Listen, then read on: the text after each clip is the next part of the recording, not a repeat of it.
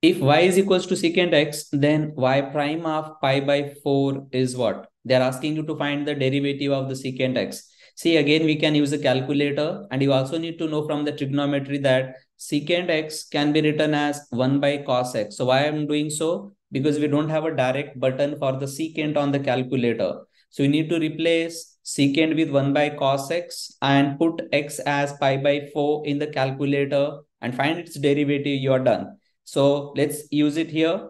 I just need to type first, go to the derivative, shift button below the alpha, then type it as 1 by what it is, cos alpha x. I'm replacing x here. For what value of x we are talking about? At x equals to pi by 4. Shift pi by 4. Make sure that whenever you are solving the trigonometry with and the derivatives, make sure that your calculator is in radian mode. Otherwise, you'll get a wrong answer.